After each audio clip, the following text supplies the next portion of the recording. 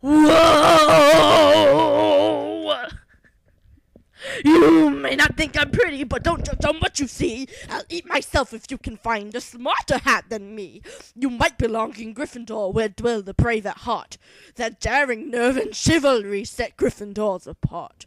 You might belong in Hufflepuff, where they are just and loyal. Those patient Hufflepuffs are true and unafraid of toil.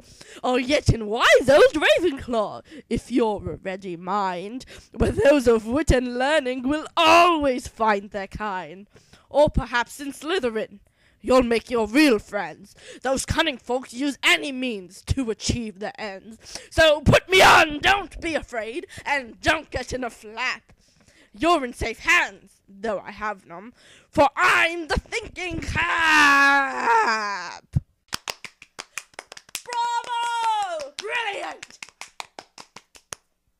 When I call your name, you will put on the hat and sit on the stool to be sorted. Neville Longbottom? Gryffindor! Hermione Granger? Well, Gryffindor! Draco Malfoy? Slytherin! Ronald Weasley?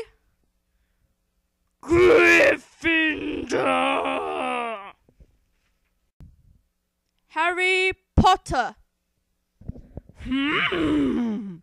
Difficult. Very difficult. Plenty of courage, I see. And not a bad mind either, eh? There's talent. Oh, my goodness, yes. And a nice thirst to prove yourself. Now, that's interesting. So, where shall I put you? Not Slytherin. Please, not Slytherin. Not Slytherin, eh? ¿Por qué no las dos? Are you sure? You could be great, you know. It's all here in your head.